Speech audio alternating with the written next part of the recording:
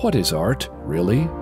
According to 16th century artist Albrecht Dürer, art is acquired and learned from God's creation, which sows and bears fruit after its kind. For verily, art is embedded in nature. He who can extract it has it. To answer more fully, what is art?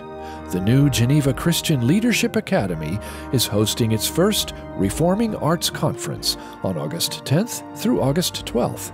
The conference will be held at the Appomattox Inns and Suites located in historic Appomattox, Virginia. For more information, please go to reformingartsconference.com. That's reformingartsconference.com.